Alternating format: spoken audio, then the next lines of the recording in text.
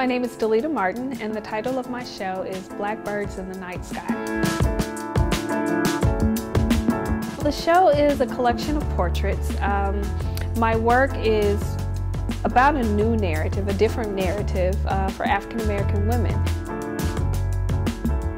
The women that you see in the work are not necessarily anyone in particular, but they are a collection of women in my community and in my family. So each woman holds some part of another woman, and it also kind of references how we collectively are sisters and mothers and daughters and aunts.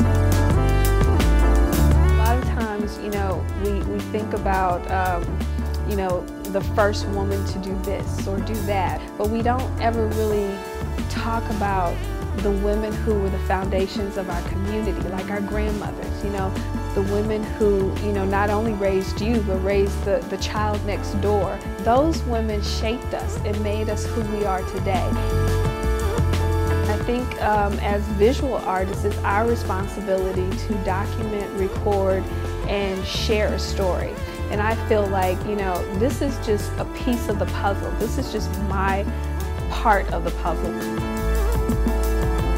If drawing didn't work, I painted. If painting didn't work, I printed.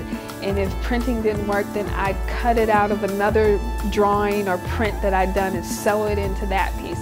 So it was really about these layers for me. You know, and those layers themselves kind of talks about the complexity of these women and the complexity of the community itself.